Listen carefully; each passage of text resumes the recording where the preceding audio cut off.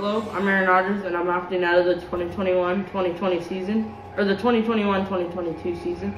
It's been a lot of great years in Green Bay, a lot of memories from the fans. Appreciate you guys. I don't appreciate Goody. Goody was not nice to me, didn't get me what I wanted. But that's all right. I'm maybe going to show my talents in Denver, where I want to go, and to the 49ers, where I live.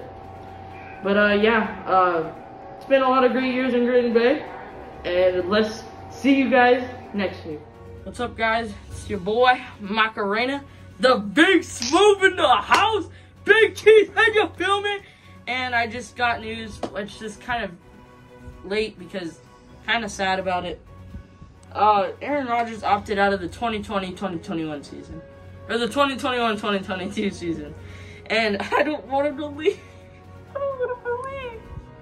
He needs to stay, bro, and I don't know if this means he's gonna leave, if they're gonna release him, or what.